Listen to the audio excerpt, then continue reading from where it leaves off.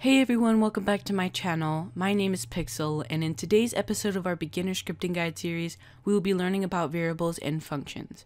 Before we begin, I just wanted to remind you all that I have a Discord server. The link will be in the description.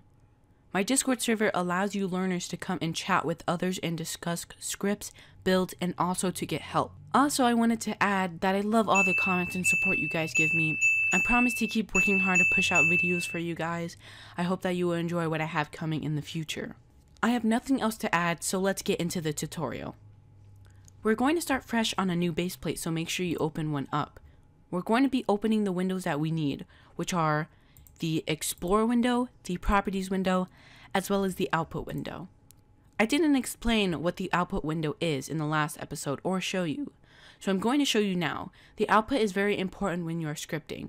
It can help you with diagnosing errors in your script because it'll display an error in red in the output.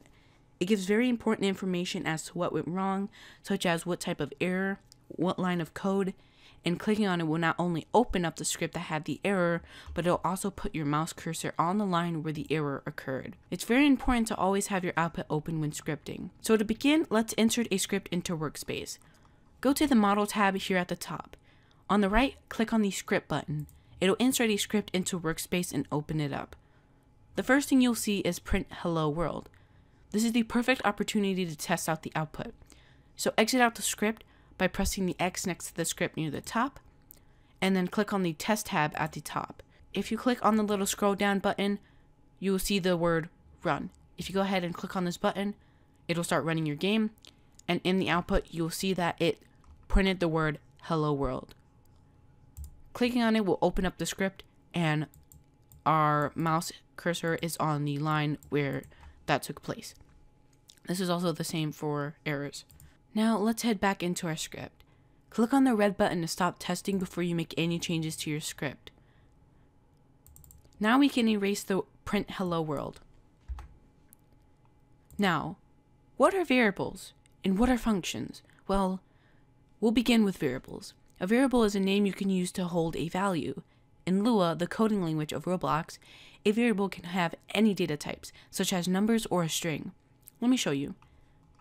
Assigning a value to a variable can be done using equal signs.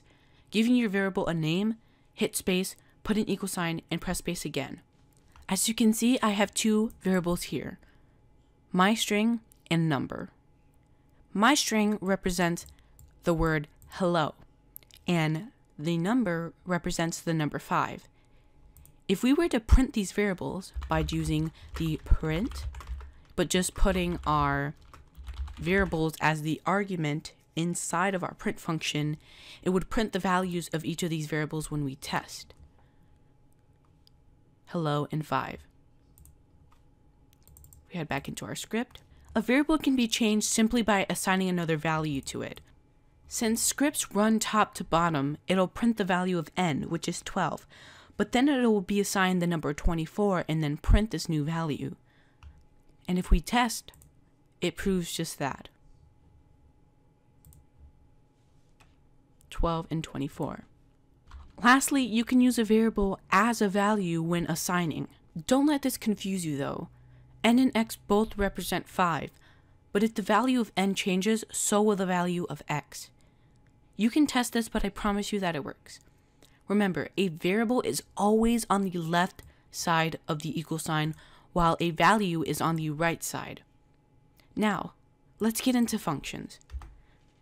Functions provide developers with a useful way of creating a code block and giving that code block or sequence of commands a name. Think of functions as a block of code that can be executed again and again. This helps us to reduce needless replicating code throughout our scripts to perform the same sequence of tasks over and over. So we're going to write a little function here, and it's going to be titled my little function. So by typing the word function with the name of the function, open parenthesis and close parentheses, and hitting enter, it'll throw an end at the bottom, and then we can type anything we want. We're going to use the print function here again, and we're going to print hello and bye, and then you have to go outside of the n. Anything in here will run when the function runs.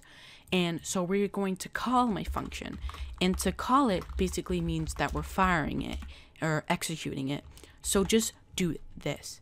Doing this will fire off the function. So if we go in to run and test, it'll say hello and bye. We can also run the function multiple times.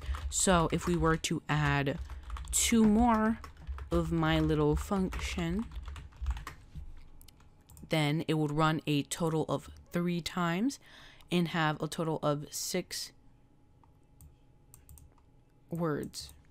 When a function is called, the caller can pass to the function 1 or more values to be used by the function when processing the request. The values are placed into variables with their own unique name. The variables are also called parameters or arguments. The parameters, like I said, are like variables. The arguments we supply when we execute the function become the values of the parameters, and in the same order. num1 represents 3, while num2 represents 4. These 2 here are our parameters, and these 2 here are our arguments. And if we test, it'll show the number 7. Okay, so there was a little fault in my scripting. There was supposed to be a plus and not a comma. But now if we go ahead and test, it will show the number 7.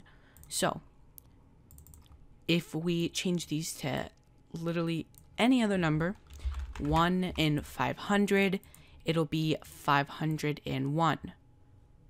So that is how you use arguments and parameters. Alright, that concludes episode 2 of our beginner scripting guide. I hope you guys learned a lot about variables and functions, since they are the base of what is to come. We'll be using mostly functions and variables in our future tutorials, so stay tuned.